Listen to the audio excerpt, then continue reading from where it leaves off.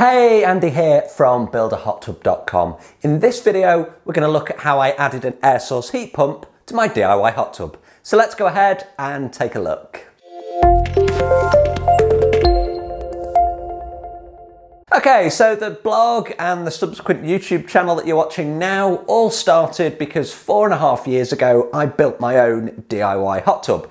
So when I built it, I didn't know anything about it, and that was the whole reason that I founded this channel and indeed the blog. It's 4.5 years on, times have changed, electricity prices are soaring, so I needed to do something to reduce the running costs of my hot tub.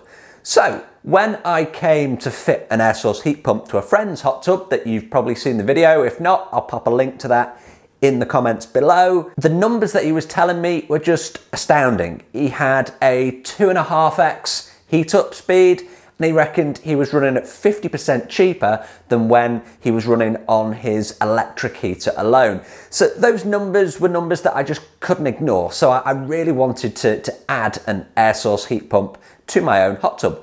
However, my design is not designed for a dual pump system. Now, with an air source heat pump, having a dual speed pump running through the air source on high speed is not a good idea. There's going to be too much pressure and it's going to actually cause problems. So I needed a way of creating a system that could be a dual pump system into my hot tub.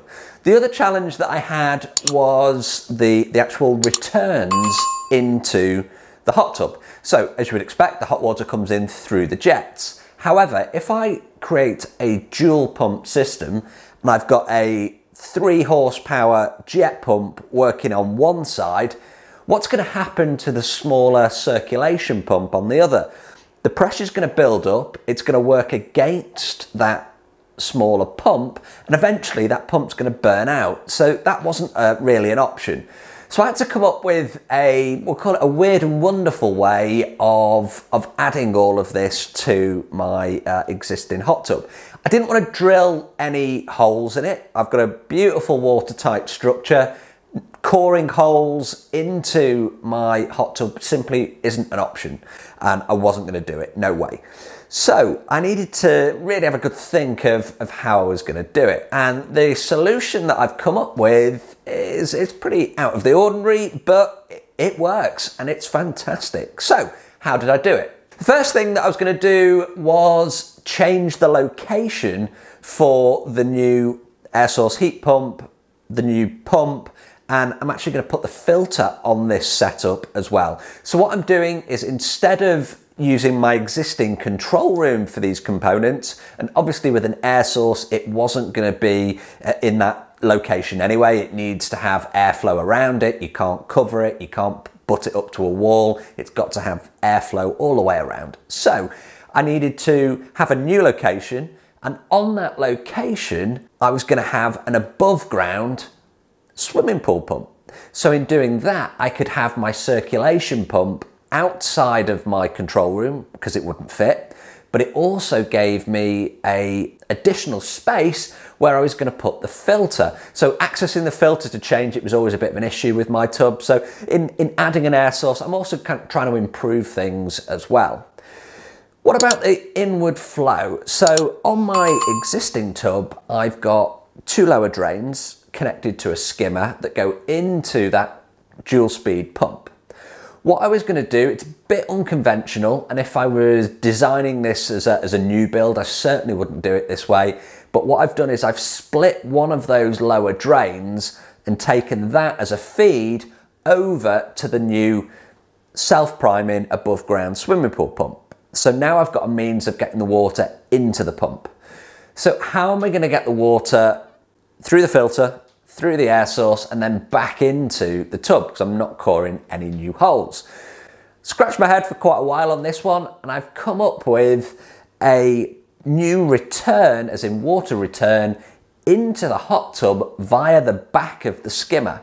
So on the back of the skimmers that I use in my builds, which are Certikin HD 100s, they have an overflow knockout, and they also have a water filling knockout, and these are 1/2 inch or 3/8 of an inch in size. So I decided that I could use those, connect to 3/8 of an inch flexible pipe to those 1.5 inch rigid pipes coming from the air source heat pump, and I've now got a complete separate system. So no drilling of any holes, no issues with back pressure. I've got a new pump that's got its own dedicated drain. It's only got one, which, as I said, isn't conventional. You would normally have 2 inward suction drains to your pump, but I'm gonna chance it and get away with one. Then I've got those new water returns coming through the back of the skimmer, and what's happening is the existing dual speed pump will then pull that hot water and then circulate it around the tub. So it won't be localized heating. That hot water will be delivered directly into the skimmer. It will be sucked through the existing pump and then delivered through the jets into the hot tub. So it's going to be a pretty cool system. Now, next challenge. How do I control all of this? Because I don't really want to connect the pump to the spar pack. The reason I don't want to do this is I've already got a circulation pump. So what I'm going to do is I'm actually going to create a set of relays that will control the new pump off the existing pump. So I'm not adding any load onto the pump. All I'm doing is I'm switching a relay and allowing it to turn on the new above ground circulation pump. So the relays that you can see behind me here, I've got 2 of them because I've got a dual speed pump and I want the new pump to work on both low and high speed when my existing pump is turning on. Am I losing you with all these different pumps and things? Hopefully not. It sounds a lot more complicated than it actually is. So when the existing dual speed pump is either running on low or high, it will turn on the new pump automatically. That's basically what I'm setting out to do with this relay system. I'm going to drop a switch in there as well so I can actually turn it off. In terms of controlling the heat, the air source heat pump has its own thermostat, so I can set the temperature on the air source heat pump. I know that the spar pack will also be reading the temperature, so it will turn on the pumps when it wants some heat. When it turns on the pumps, the relays will turn on. They'll turn on the new above ground circulation pump. Water will go through the air source heat pump. The air source heat pump will turn on because there's flow going through it, and the hot tub will heat up. So the system it's very much a DIYer's system, but what would you expect on this channel? Also, it's a good moment to say, please give me a thumbs up, hit me up in the comments, like, subscribe, all of those good things. It keeps me motivated to keep the channel going. So we've had a look at all the theory. Let's have a look at the end result. And it's fantastic. It works exactly as I set out to do. What's the benefits? Well, the only benefit that I can really talk to you about at this stage is my heat up speed has got 8 times faster. It's absolutely amazing.